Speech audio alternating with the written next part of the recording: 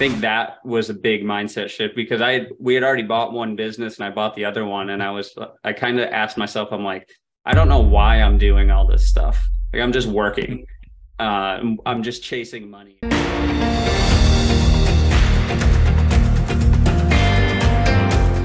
Hey everyone, Joe Mafia here with Master Life by Design, and we are back with the Millionaire series. I'm excited for our next guest.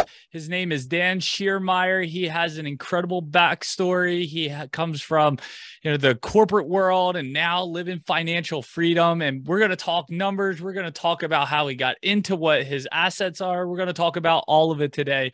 But Dan, thank you for being a guest on today's show. Welcome. Yeah, thanks for having me. I'm excited. Awesome. So I know we got a chance to chat a little bit, but our audience hasn't got a chance to connect and know who you are. So why don't you take a few minutes, share with people your background, kind of how you came to where you are today, and then we'll jump into some details from there. Cool. Sounds good. So yeah, I grew up in Vermont. My parents were both born and raised in Germany, so used to spend time going over there. When I graduated high school, I went to RIT in Rochester, New York, for manufacturing engineering, just following that 4-year school path and then get a job. Ended up graduating, got a job working for a big aerospace company, and I did that for about 5 years. Made good money, but saw basically where the path ended, or that you basically sell your soul and work a ton, and you kind of caps out where you could make money. And I just didn't the corporate America game, so I was like, I gotta quit, try something different. I had a quarter life crisis at 25 and was just full-time skydiving for a little bit, trying to find a small company in an area that I wanted to move. So I was looking between Charlotte, North Carolina and Austin, Texas. Ended up in Charlotte area working for a NASCAR team. Did that for 6 years. Still doing manufacturing engineering, which was super fun. It's like working for a professional sports team.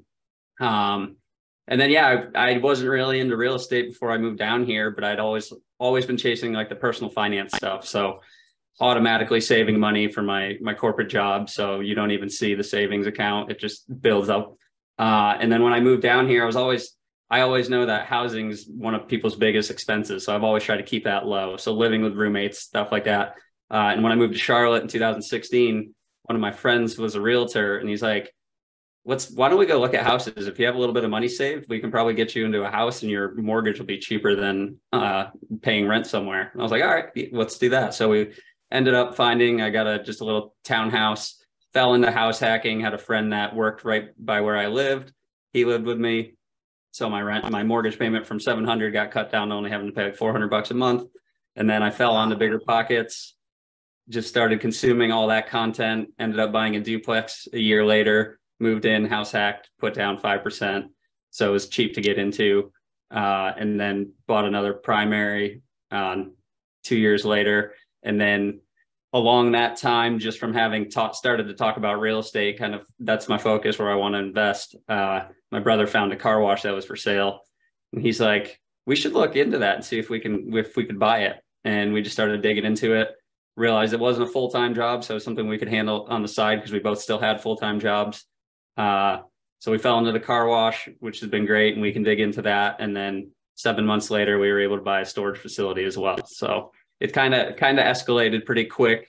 When I started, it was just let me buy a house every year or two, move into it, get the good mortgage on it, and then grow a portfolio. And the plan then was 5-10 years down the road, I'll see what I have and then maybe go into a bigger asset class. But definitely fell into commercial a little quicker than I planned, which has been amazing. Nice. I'm always saying, you could start off going big too. You don't have to start off small necessarily. So, yeah. But what a wild journey. So let's back up a little bit. You left the corporate world. Was that a goal for you? Was that something that you were aiming at, or is it just something that kind of fell in your lap? Or so leaving the first corporate job, it was just wasn't really happy lifestyle. I was working a lot. And I'd traveled a fair amount. So I'd been to other places and it just seemed like I could find a better job with a better quality of life. So that's what ended up bringing me down to North Carolina. And then once I started getting into the real estate stuff, when I was at Joe Gibbs Racing, I decided all right, in 5 years, I don't want to have to get another job. I want to build something so that I can be financially free and then work on things that I want to work on. So you're financially free now. How long did you spend there at that job, the NASCAR job? 6 years. Okay. Awesome. Awesome. And then you started house hacking when you got there. Tell people, what is house hacking? Because a lot of people may not understand that right away. So what is that? So basically, you buy a house as a primary, which gives you better lending terms. So you can sometimes get in 3-5% down. You have a mortgage, but then you maybe buy a little bit bigger, have a couple extra bedrooms, and you have roommates pay you rent. So instead of you paying for the entire mortgage, 5 years ago is easy enough that you could actually get them to pay your whole mortgage. Now with interest rates a little bit higher, it's a little bit harder, but it's still a great way to live cheap. And then you're still paying down your mortgage every month. So it's a great way to build. It's definitely the best way to get started. That's so smart. And so I remember when I lived in San Diego with roommates, I was paying like $300 a month, but I didn't own the place. I wish I would have owned it. That would have been great. So, yeah. But house hacking is great if you're single, right? And if you're starting out, some people that are watching this, you might have a family. That's not ideal. My wife would not allow roommates right now or ever again. But if you're single, if you're just starting, if you're working on your path to financial freedom, house hacking is a really great way to do that. So you did that a few times, right? Yeah, I did. I bought my first house in 2017, and where I live now, which I house hacked at one when I first moved in, but I don't anymore. So I bought this one in 2020, and then we started the commercial stuff in 2020 as well. Okay, got it. So you bought the duplex after that, after you bought your second primary? Yeah. So I bought the first townhouse, then a duplex. I lived in the duplex for 2 years, and I paid I think my portion of the mortgage and bills was $100 a month. So I paid $100 a month to live for 2 years. So I was able to and in that time, I just automatically set up my paycheck to basically, I was saving 50% of my paycheck.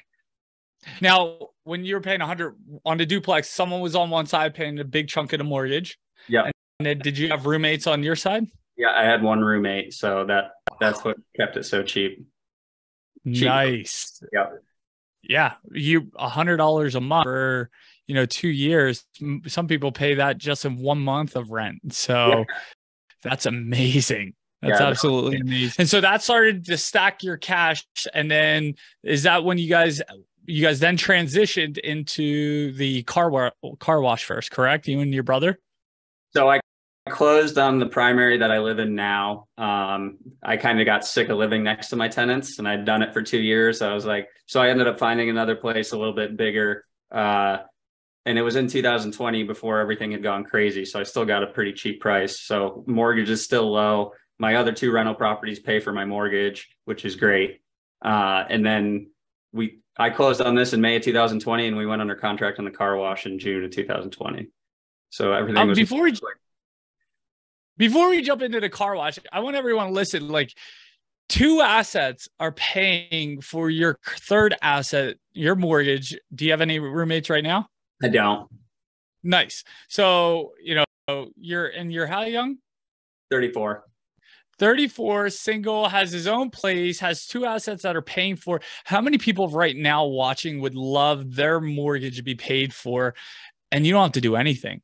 Yeah. I always tell people, if you have a roof over your head and your utilities are taken care of, outside of food, you don't have to do anything. Now, that's not living in abundance, right? That's your bare minimum. I think that's kind of scarcity. But I mean, that is a huge stepping stone. I remember being taught when I grew up, hey, get a house, pay it off in 30 years and enjoy no payments. And I was like, that sounds horrible. Why am I waiting 30 years to enjoy my life? That's miserable. Right. Yeah. And so here you are 34, right? Yep. It's 34. You're already living free compared to what people work for 30 years to do. So awesome stuff to you. Now, tell me about this car wash. Your brother found it. Was it for sale sign around it, hanging out front? What happened? So literally, it's right in the area where we live. It's only 15 minutes from my house. And there was a for sale sign right next to the main sign to the car wash. And my brother's a professional dirt bike mechanic, so he knows some riders that have done really well. And one of them had invested in car washes in Florida. So I think that's kind of what sparked his brain. And then he knew I had the background business knowledge. So I literally just called the sign one day and called the broker. I had no idea how commercial stuff worked. I'd only done the residential stuff. And I just said, hey, me and my brother are interested in taking a look at this. We both have full-time jobs. We both have good credit. This is how we would fund the deal. And he's like, I have a lender that I'll put you in touch with. He put us in touch with an SBA lender that's done car washes because it's a little bit of a special asset. So not all banks will lend on it. Talked to the lender and asked them the same stuff. And they're like, yeah, we should be able to make that happen. So then the broker put us in touch with the owners. We got the P&L and everything, started looking through it, had some questions, saw room for opportunity. And then we had a call with them, and they were actually nice enough to meet us there and like show us the operations, because we wanted to know that we weren't buying a full-time job. So we wanted to know it's something that we could buy, improve, but it's not going to take up all of our time. So they did that, and then we made an offer and they accepted it. I think it was listed for $975 and we put an offer at $825 and they accepted it. And I think part of that was because it was during COVID. So the business was still doing well. They gave us updated financials every month, but I think they were just ready to get out, and they were still making money on what they had bought it at. So they were just ready to do something different with the money. So nice. That's awesome, man. I want to back up because there's some you just glossed over because you're rocking here. But most people, what happens when I coach people is I find that they have a fear of picking up the phone and making that first call, right? Yeah. Like they're afraid that they're going to say something wrong. The other person doesn't want to hear from them. They're not going to be able to move forward, and they're just kind of faking the funk. And it's like, you just picked up the phone and you're like, let's go. Yeah. Right. And it was just that I didn't know if I could even do it. So it was, let me ask the question. The worst they're going to say is no. See, I love that mindset. Like, you didn't care whether you had the knowledge or not. You're just like, let's start the journey and we'll see where it takes us. And like you said, the worst thing could be is no, and you just move on. But here you are, you walk down the path, one door opened, right? Like the broker sent you to a lender. You guys had a conversation. They said you could probably do that based on everything. And then boom, you were able to make an offer. Yeah, it was a lot of learning that went into the process, just the way we were funding it. And it was during COVID as well. So everything was a little bit slower, but it was a busy time, but it was worth the effort. Now, you said that you saw opportunity when you guys were going to buy it. What was that opportunity that you saw specifically? Because there's people, they might go watch a YouTube video about car washes, because that is a hot market right now. They do well, that asset class, if ran properly. Yeah. So they might go watch a YouTube, talk to someone that might own something. But what is it that you saw that maybe someone that's looking into this path would say, oh, I never thought of it like that? So we bought it's a self-service car wash. So it has 5 self-service bays where you come in and wash the car yourself. It also has an in-bay automatic, which is you pull in and the machine moves around your car, and 6 vacuums. So a couple of the things we saw is like the vacuums didn't have credit cards, so the whole site wasn't cashless. The main sign on the main road hadn't been updated since it was built in 2007. So if you drive down the same road every day, I think there was a lot of people that didn't even know there was a car wash there just because of the way it faces. So we immediately put up a new sign. Their Google My Business didn't have really a whole lot of stuff on it. So we just increased that. So those are the things we were looking at. And then there was a lot of operational stuff where, like, my brother's a mechanic and I have an engineering background. So we figured we could fix a lot of stuff on our own. So those, and then the other thing was they didn't do a lot of marketing. So there was like no advertising or marketing, which we just felt like we had a better grip on, so we could do well there. What's maybe one of the strategies you guys implemented to bring more people to your car wash? What was one? So the Google My Business was huge. When we took it over, it was getting like 4,000 or 5,000 views a month. And then within a year, it was getting 30,000 views a month. So that's people searching car wash near me, touchless car wash, self-service car wash, those type of things. So just making sure they show up, and then also doing it on Yelp, which Yelp gets way less traffic. But if you get an iPhone, the standard Apple Maps uses Yelp. So we wanted to do that. Just posting pictures as we updated stuff on social media. And then the other big thing was we just made sure everything functioned like it was supposed to. So when we bought it, we obviously washed our cars a lot, but we were testing to make sure stuff worked. So all we did was call the manufacturers. All their phone numbers are easily accessible. And then they just walked us through how to fix it. We would fix it and everything worked. So the customers that would come, everything it worked good. Or if it didn't, they let us know and we fixed it. So the next time they come back, now they're kind of a customer for life because they know this stuff works. Yeah. They know that their voice is being heard when you say something, right? Yeah. And so I can't tell you how many times I've gone to the gym and then treadmill's broken and then or an elliptical, and I go tell the guys, and then like I come back 2 days later and the same thing's still broken. And I'm like, what's going on? Do you guys not hear what I told you? Right. You have an in-house maintenance. But anyway, that's awesome. So when you guys took it over, how much cash flow were you guys making after debt service? So when we bought it, the way we purchased it was we inherited a house that was paid off. So we did a cash out refinance to basically for part of our down payment. And when we ran the numbers, as the business was doing the way the previous operators were operating it, I wanted to know that the business could cover the debt service of the mortgage for the car wash, as well as the debt service for the place we took a cash out refinance on, worst case scenario. So the first few months, we were doing a lot of projects, so sales were about the same.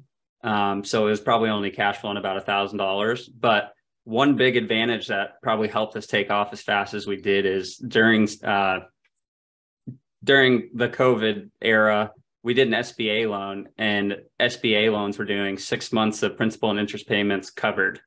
So we didn't have to pay them. I don't have to pay them back. So I didn't have to pay a mortgage for 6 months, which was huge. That was about $30,000.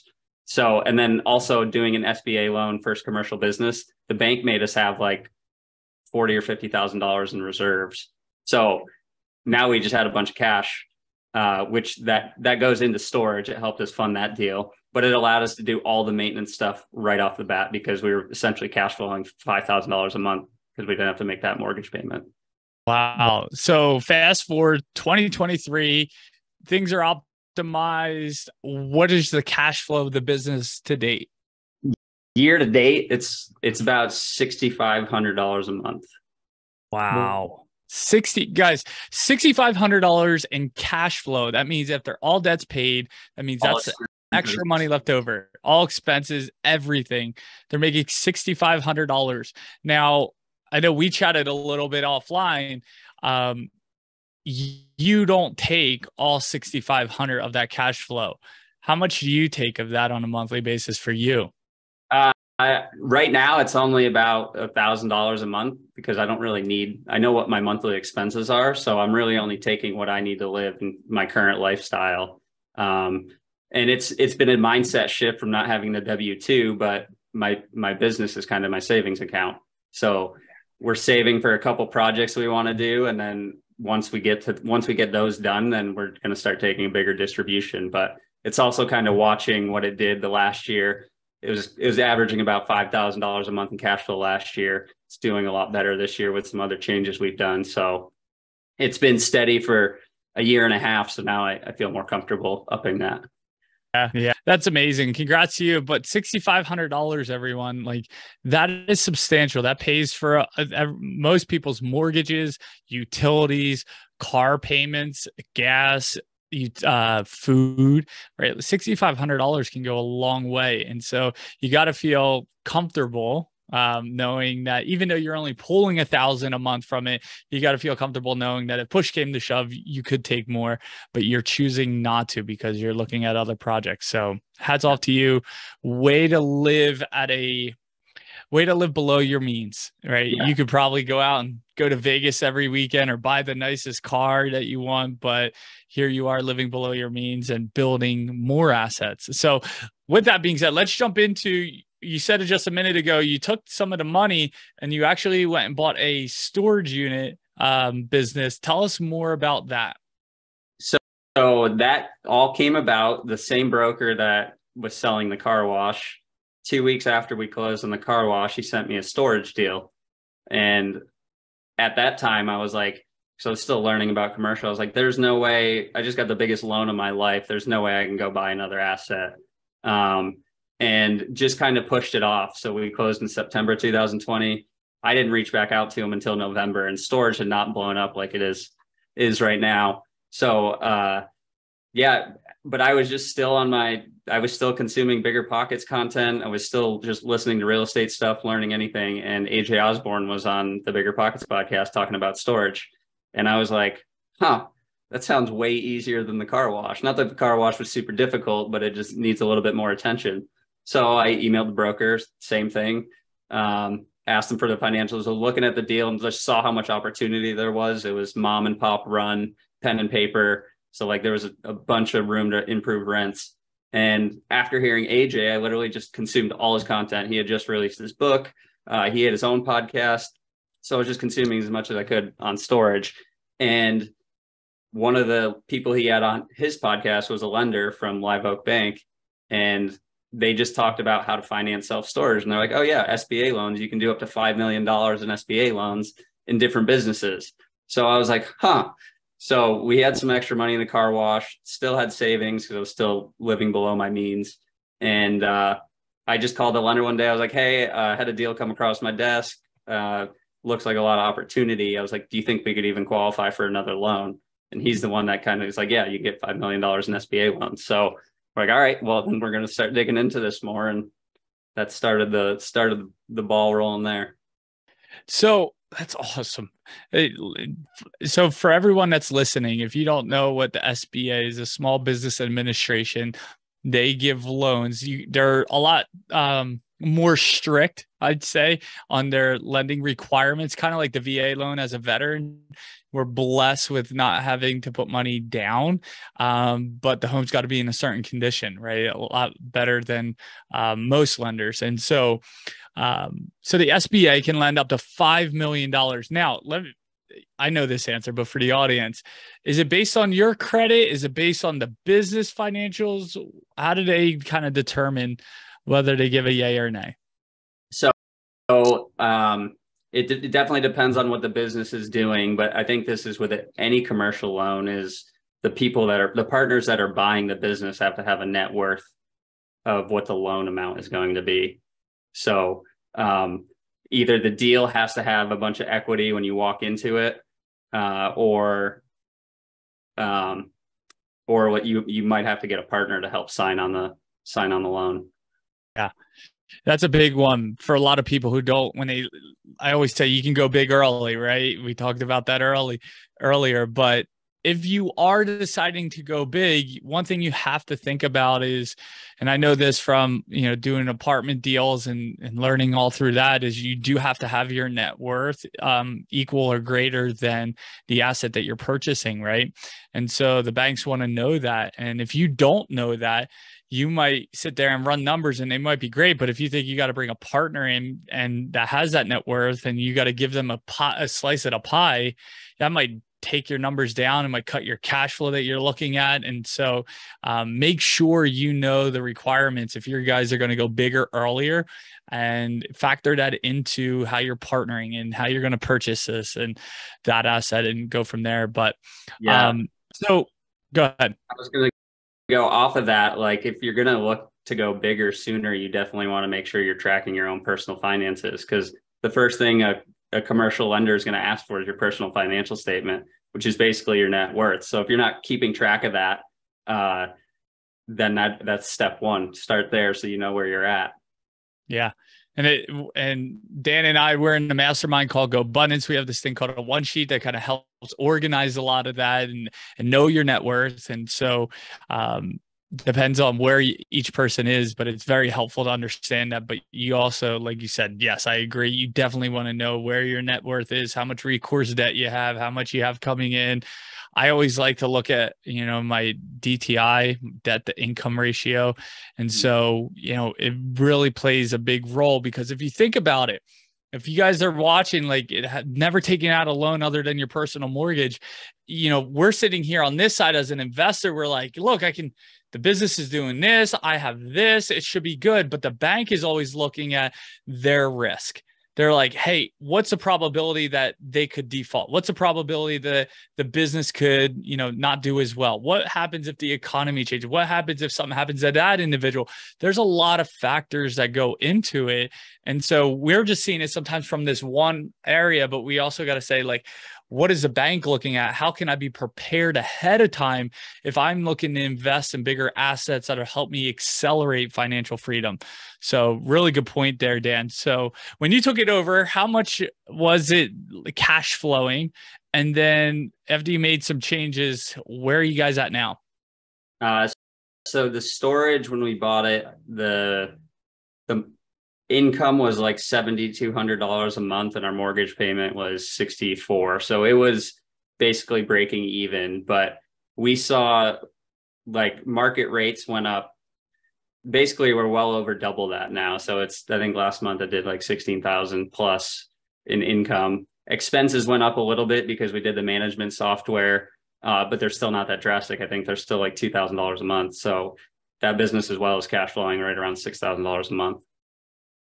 That's awesome. Look, I tell people all the time, financial freedom isn't about how much money you have. Financial freedom is about how much time you also have, right?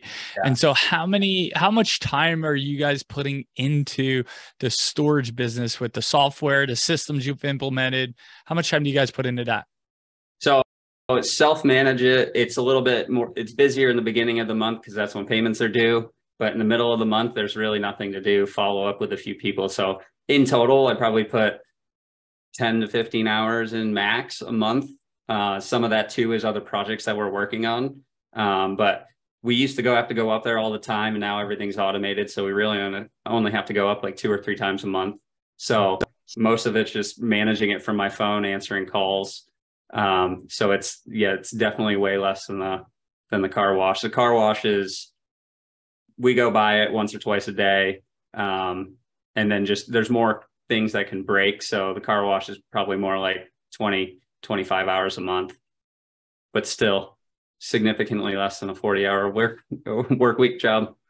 Yeah, you're putting in less than 40 hours a week to run 2 businesses. And the storage is roughly around, what did you say, just under 10K a month in passive income?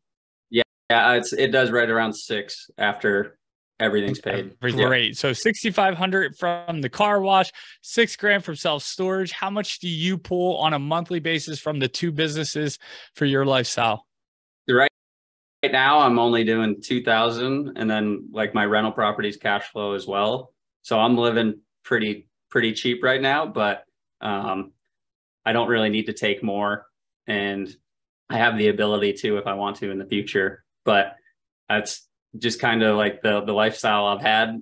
I always keep track of my finances using Mint, so I know what I spend. And to me, the time, I definitely took a pay cut when I left my W-2, but I have so much time back. It's almost been a year now, and I have no fear that I need to get a job. So having the time is 100% worth the pay cut. That's amazing, right? Like, you don't have Sunday, a lot of people I've worked with in the past, and you just hear in the past, even family I know, they have that Sunday morning anxiety, Sunday evening anxiety. In fact, studies show that most heart attacks happen Sunday evening as they're thinking and preparing for the next work week or next Monday, right? And so it's like, but you get to wake up when you want, you get to go where you want, you get to do what you want. You don't have anyone. If you want to call off of work that day, you just go in the mirror and say, hey boss, you're all awfully good looking, can I have the day off? And he's like, yeah, sure. Right. Yeah. So financial freedom, for everyone listening, financial freedom, I tell people all the time, you don't have to be worth hundreds of millions of dollars to be financially free. You don't have to be worth $1 million. If your expenses are $2,000 and you have over $2,000 a month in passive income, you have financial freedom. I call that level 1. Level 2 is your lifestyle financial freedom, which shouldn't be exuberant, and you shouldn't be keeping up with the Joneses, right? Like you're not going out there buying $100,000 truck, $100,000 Tesla, right? No. You're living below your means, and you have the freedom to do what you want. But what I love about what you're doing, Dan, is you're taking all that excess cash and you're working on and saving it, or I don't like the word save, not saving it, but you're preparing to invest it into another project or future projects. So tell me, do you have anything in the pipeline right now that you're looking at? Yeah, I have another car wash that's actually close to our storage facility, and a lot of the same improvements that we've done we could do there. It's an older owner, so I've met him, looked at it a few times. So I'm getting to the point where I'm going to give him an offer here by the end of the week and see if we can work something out. Very nice. And Dan brought up a good point. It's like there's a lot of mom and pop people who are at the age where they're starting to look to retire. They want to cash out. They want to kind of rest their feet and not have to work so much. And so they're looking to exit. And a lot of businesses, and I know we're here talking about real estate too, but a lot of businesses right now, we're going to see a large wave of transition. And this is where, I look at someone like Cody Sanchez, who's kind of like leading the charge of buying businesses and optimizing them and being able to sell them if they want, flip them, or keep that cash flow. So there's a lot of opportunity coming. If you haven't thought about buying a business, and I see this a lot, and I don't know about you, Dan, and with your friends, but I see a lot of people think, oh, I'm going to start a business. And that's great. Just know you have to wear like 10 hats. Yeah. And it's a lot of energy to get things rolling off the ground. However, there's a great book called Buy Then Build, right? Where someone's already did all that hard work and you go in to buy it. And so, yes, maybe you're going to pay a little bit more than if you started up. However, it's already walking and talking. You're just going to optimize it and grow it like you've done, Dan, in the car wash and the self-storage. You change systems, add different opportunities for marketing. There's so many different things that you can do to really scale business quickly, or at least give more eyes on your business to bring in more money. And so there's a great book, Buy Then Build. Highly recommend that. Have you read that, Dan? I haven't. It's on my list now. All right. Well, see, even Dan's jumping in now. Real quick, I want to back up because you said I manage my finances on Mint. Can you tell everyone what Mint is? Yes. So Mint is Intuit is the company that owns it, but it's basically you can go in and link all your bank accounts. So all my bank accounts, 401k, credit cards, everything. So then you can just go in and it does a pretty good job of categorizing stuff. So you can go back into a month and say, hey, I this is what my income was, and this is how much money I spent. So see if you're spending more than you're making or if you are saving. But then it also breaks it down into categories. So you can click on a month and you can see, oh, I spent $500 a month and going out to eat this month. I spent $700 on travel. So it's just a good breakdown because a lot of that stuff could be flexible. Like you don't have to go out to eat 5 times a week. So you could cut back expenses there. So you might be spending $5,000 or $6,000 a month now, but it's pretty easy to take out a couple thousand of that. And then you can know like what you would really need to live on. Yeah. I'm a big fan when people are starting on financial. Actually, I had a client. He's working a job. He had assets, passive income coming in. And I asked him, as I always do, how much are your expenses? How much are you spending on a monthly basis? They didn't know. And so I told him, that's your homework. Go figure it out. And what he found out, this was the biggest key. What he found out, he was already financially free. And so he didn't have to work. He was actually using a lot of his income to get more deals. However, he eventually, within 6 months, he was gone from his job. I actually had him record his last call with his boss as he was putting in his resignation. And it was just really cool to witness it. But most people, they're not clear what they spend. It was before we did this, I realized I think it was yesterday, Memorial Day. We went out to pizza and I spent $84 for my wife and 2 kids on pizza and a tip, right? I look at my finances. Most people, what they do, they swipe, and they never pay attention. Next thing you know, they have a $5,000, $10,000 credit card bill. And that was me. So I'm speaking to me like 10 years ago when I was in $30,000 to $40,000 credit card debt. But Mint is a great tool. I've used it in the past. It's very helpful. If you guys have not, we'll put it in the show notes, but if you haven't used it, sign up. It is secure, right? It is secure. You will link bank accounts. You'll enter your passwords into it and it'll pull the data for you. but it is secure. It is a trustworthy tool. So don't worry. I've used it. I didn't have any problems with it for years. Dan, have you had any problems? No, I haven't. Just sometimes you have to relink an account, but that's little stuff. Yeah. Well, look, I'm also making a disclaimer. I'm not a financial advisor. I'm not held liable for any of this. I'm just making a recommendation. If you do use it, it is good to go. We've personally used it. So very cool. So here you are, you're looking at another car wash. You're financially free. You're living life on your terms. It's been a year now. Just share with the audience. There's people right now that are listening. They have a 9-to-5, or they're working a small business and they're making good money, but they don't have financial freedom because if they stop, the income stops. But how's this last year been? What are some of the cool things you've done? How have you felt not having to wake up and go to a job? Was it weird? Just fill us in on kind of what this last year has been like for you. Yeah.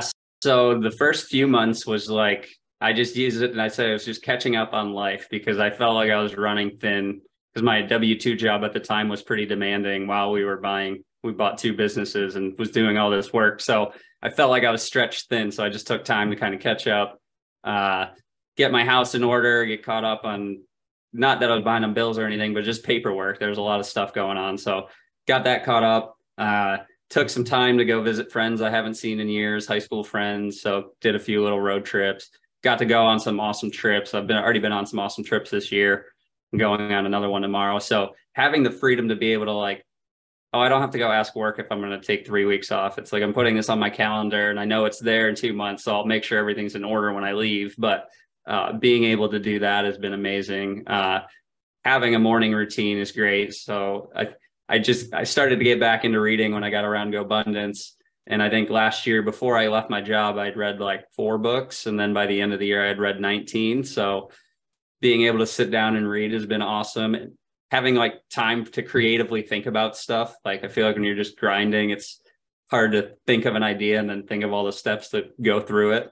So it's been really good. The goal is to buy something else, but having the time to analyze it, know that I could actually buy something and do it has been good. But it's also kind of the economy right now. Everything's changing. So I'm not trying to push to get a deal. I don't need it right now. So I don't want to buy a bad deal. Yeah. When you're financially free, you have the time, you have money. It's like, you don't have to force a deal or take a less than desirable deal. You're waiting for the one that fits just right for you, hits your buy box, and you don't have to force it. I've seen that so many times. People they're like, I want to buy a business, I want to buy real estate, and they force a deal and it doesn't work out to be what they truly wanted. And then they get a sour taste and they kind of wash their hands with financial freedom. It's too difficult. It's too hard.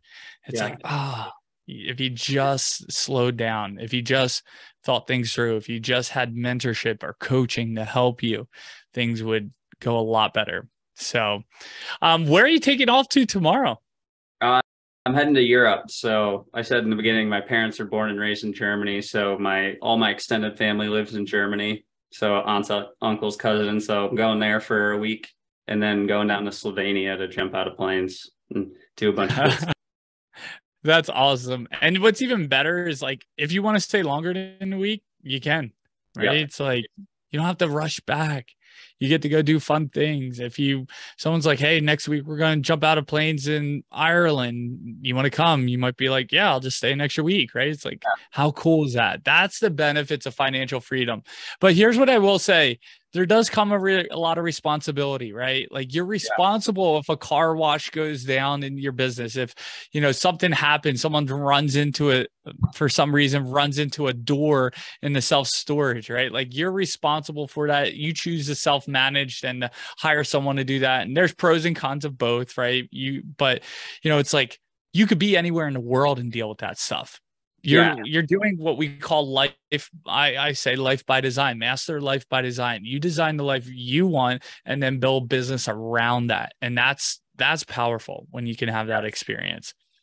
So very cool. All right. Before we wrap up here, this has been awesome, Dan. I mean, obviously, thank you for sharing numbers. Thank you for sharing kind of like how you got into all of this. If anyone has, as you're watching, if you have any questions, please put in the comments below. We'd love to have Dan answer anything that comes up. We'll answer any questions that come up. But just want to end on a couple questions here. If you had to pick one book to help, or one book that you thought changed your life or your perspective or mindset, what book would that be?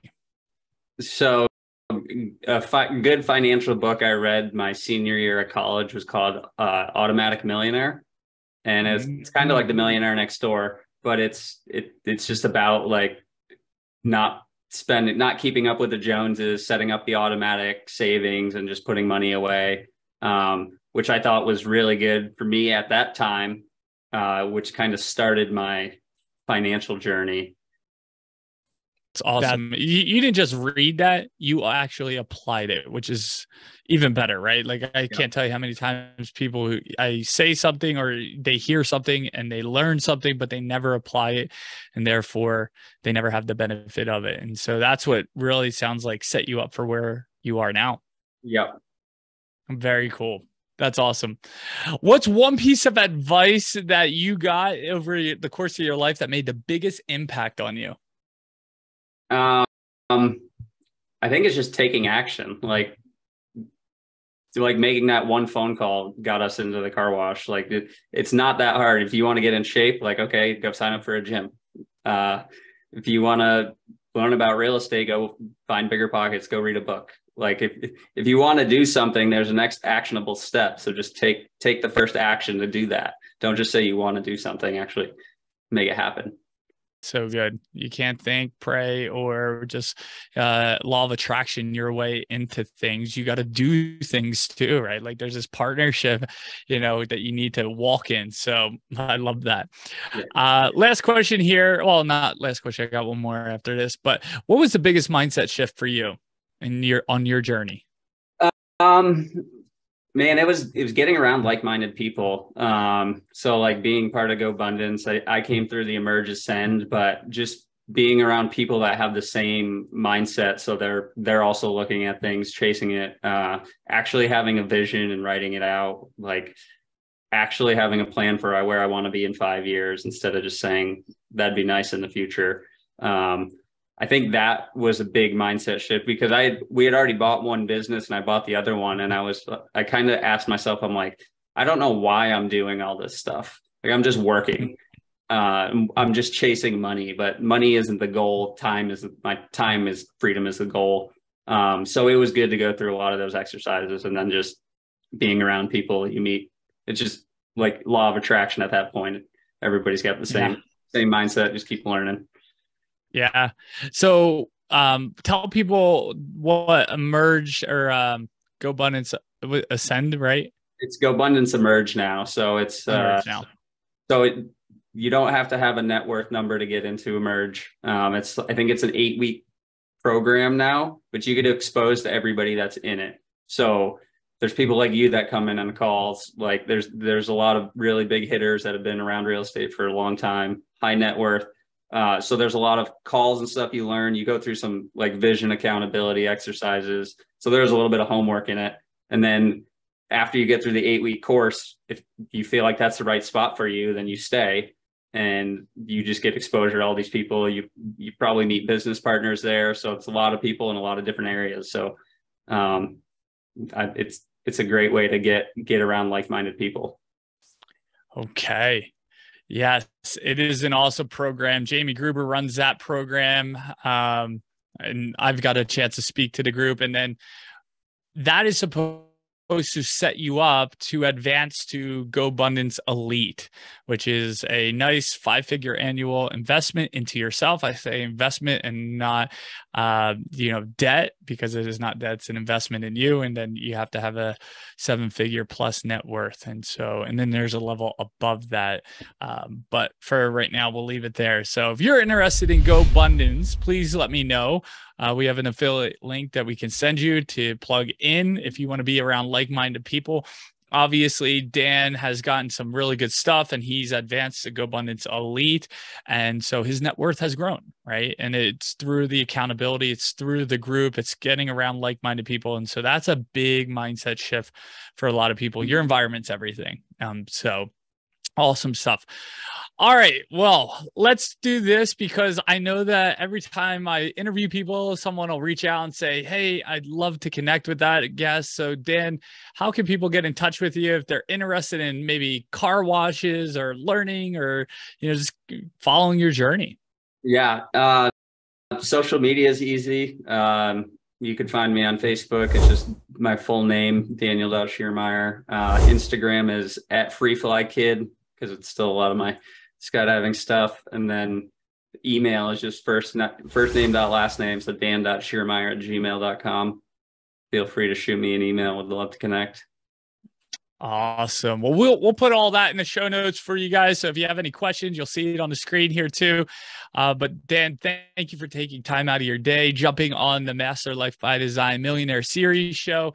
Excited for what you have going on, but even more excited that you're going over to Europe to jump out of some planes and spend time with family. That sounds pretty cool.